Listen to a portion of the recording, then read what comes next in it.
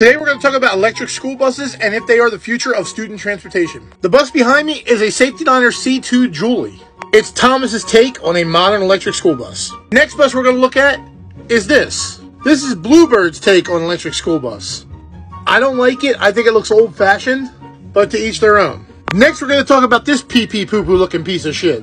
I wouldn't drive this thing with its ugly-ass Suburban headlights if you paid me. Next we're going to talk about IC. Now, IC is my favorite brand of bus, but this thing is hideous. This thing looks like... I don't even know what this thing looks like. It's ugly. Take that hood off and burn it. And last but not least, we're going to talk about the E-Lion.